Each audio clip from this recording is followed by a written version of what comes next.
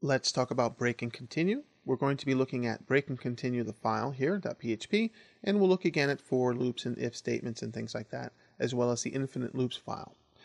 Now what break and continue do, they allow us to actually break out of a loop, or a statement, or an area, or continue by stepping over a particular statement during a condition, or after a condition is actually met.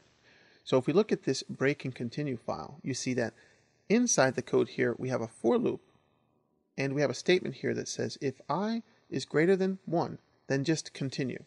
That is just going to drop to the outside of this for loop here. So that's going to come down here and basically just come back to the top. So it's just going to continue. So you don't even have to think in terms of a for loop that it has to actually carry execution all the way down to the end after the brace, meaning that none of this gets executed. You don't even have to think of it in terms of that. Think of it in terms of the minute it sees a continue statement, all of that's ignored in between the curly braces. Ignored, it just comes back right up to the top here, and then it increments I, and then it tests the condition. So that's what the continue does. Continue says, okay, ignore all the statements that we could execute. Just ignore them and go back to the for loop. Well, if you look at the output, you see that I output I is equal to 0, I is equal to 1, and then we have these boxes in a row. So obviously when I is equal to 0 or I is equal to 1, something else gets executed. But when I is greater than 1, it no longer gets executed, as you can see here, 0 and 1. This is something different here, the lower part. And we don't even necessarily need this extra code here, but I'm just showing you here very simply that this is what's going to get executed, as well as all the table information here. But it only will do that if I is less than 2, meaning that I is not greater than 1. So we could change that to 4, for example, save it, and then we can right-click, refresh, and then we see that it increments even more here to 4. So as long as I is less than 4, it's going to create a box here. And we can see that this is redundant. So we can actually comment that out.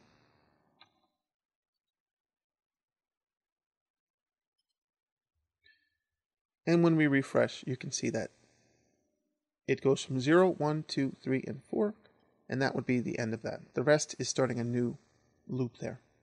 That is continue. Continue will just continue with the top of the execution, continue as if the other code is just ignored. A break, on the other hand, breaks out of the actual loop. It could break out of an if statement. It could break out of a loop. It's very, very powerful. We've already seen it in the switch statement, and it's very often used there, and that's where we'll talk about it. Break just breaks out of that particular area. So it doesn't continue to execute, but it breaks out. So it will actually break out of the switch statement. It will actually break out of the for loop here. It won't even continue the loop. Meaning that if we put this code here, we took this code here and placed it here, and we'll run that.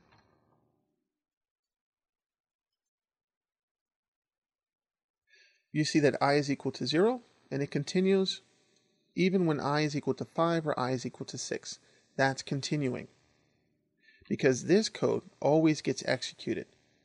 But if I is greater than 4, this won't get executed. It'll come back up, increment, and then continue printing this out again. That's continuing.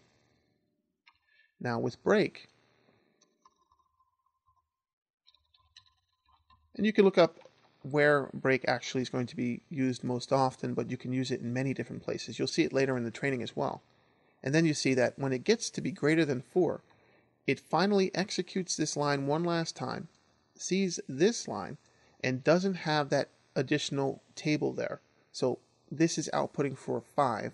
This doesn't get output, and the loop is broken, and the execution will continue after this curly brace.